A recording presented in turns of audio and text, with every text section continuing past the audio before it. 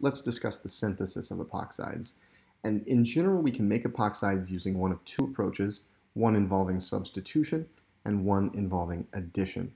The substitution process starts from a compound or a starting material in which we already have one of the ether bonds intact, and at the other carbon that's destined to become part of the epoxide, we have a good leaving group. This might be, for example, a halogen, so these two halo alcohols with a hydroxyl group linked to a carbon, which is linked to an electrophilic carbon connected to a halogen atom that can serve as a leaving group, are great substrates for the formation of epoxides.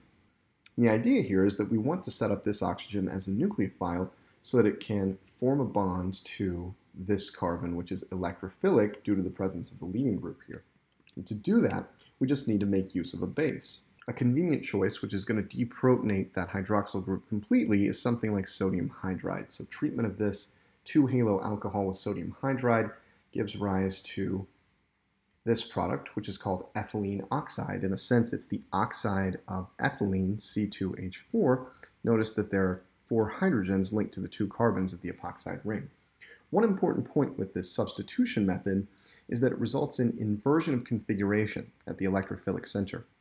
So if, for example, we start with a substrate like this, in which the electrophilic carbon is stereogenic, treatment of this substrate with a base, an intramolecular SN2, is going to lead to a product in which the configuration of that stereocenter has been inverted. And we can show that by drawing the methyl group, for example, in this position. Take a moment to verify on your own that this does in fact represent an inversion of configuration, even though the methyl group remains above the plane throughout the process. The key is that the carbon-bromine bond that broke is on the opposite side of the plane formed by the other 3 groups linked to the stereogenic carbon than the new CO bond. The fact that the CO and CBr bonds are on opposite sides indicates that an inversion of configuration has occurred.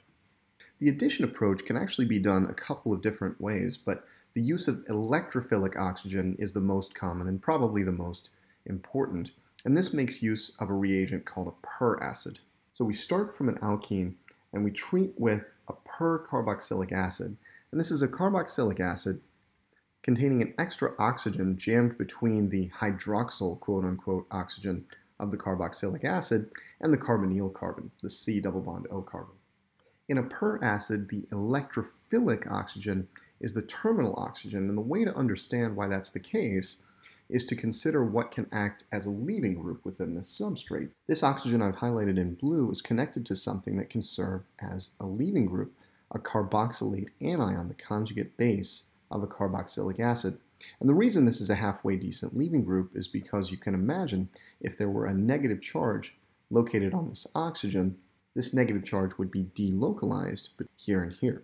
Because of the unique structure of peracids, the addition of oxygen to the alkene happens in a single step. Both bonds are formed in a single elementary step. And I'll draw that in a second, but just to show the product, we have directly after treatment with the percarboxylic acid on the alkene, the epoxide product. This happens in a single elementary step via electron flow like this.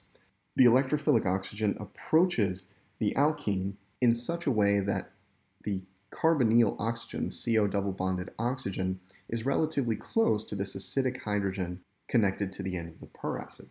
In one direction, electrons flow from the alkene to the electrophilic oxygen atom, and this looks like an A sub E, or association of an electrophile elementary step from the alkene's perspective, right?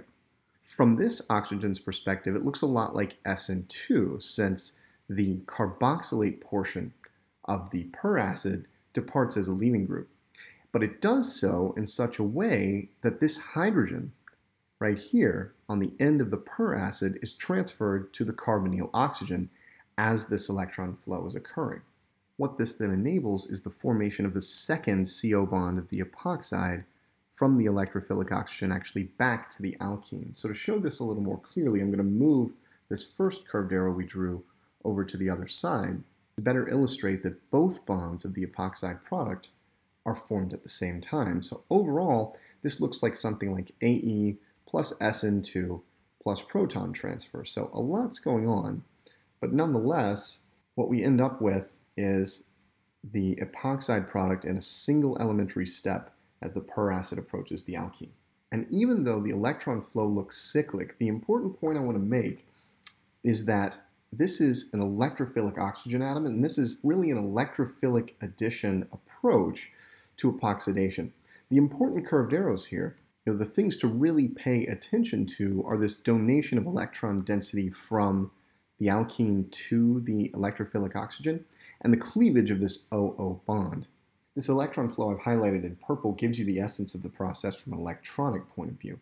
And the reason I belabor this point and emphasize it so much is that it tells us and it explains why more nucleophilic alkenes react faster. This means, for example, that more substituted alkenes will tend to react more quickly than less substituted alkenes. So tetrasubstituted react fastest, followed by trisubstituted, followed by disubstituted, etc.